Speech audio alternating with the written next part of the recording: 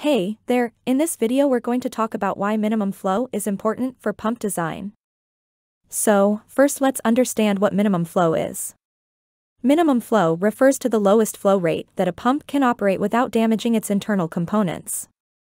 In other words, if the flow rate drops below the minimum flow rate, the pump may overheat, suffer from cavitation, or experience other forms of damage.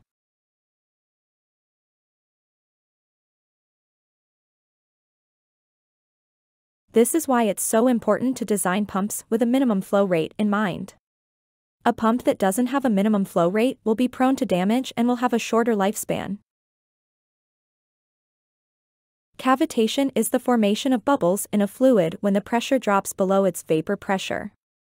When these bubbles collapse, they create shock waves that can erode the impeller and other internal components of the pump.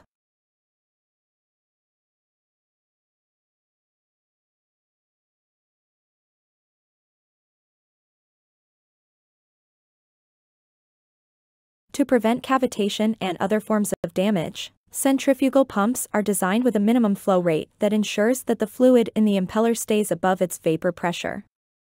This minimum flow rate is usually specified by the pump manufacturer and should be followed closely to ensure that the pump operates safely and efficiently.